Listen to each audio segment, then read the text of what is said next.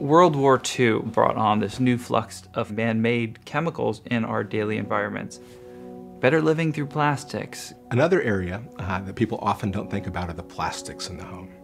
And you can look at the recycling symbols on the plastics, and some of them are much higher risk than others.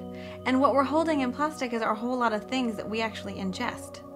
So that made sense to me. It made sense to me that we were putting things that we put in our body inside of things that are toxic. And it turns out the ones to watch out for are 3, 6, and 7. The 3s are vinyls, and they have in it the phthalates that have been linked to smaller penis size. The 6s are polystyrene that are dangerous for kids and for the environment. And the 7s, 7 just means other, and it has some of the very worst plastics, but in general, unless you know, avoid 3, 6, and 7.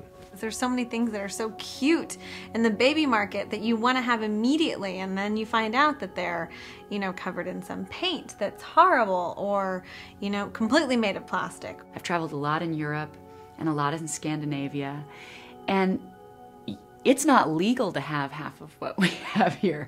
And that really struck me and deeply affected me. And all the toys have no PVCs. They're handmade wooden toys that don't have a lot of plastics. If you go a couple generations, you get to where you want to be now, which is that everything was cotton and everything was not plastic. Small changes can have a huge cumulative effect on the health of your child over the years.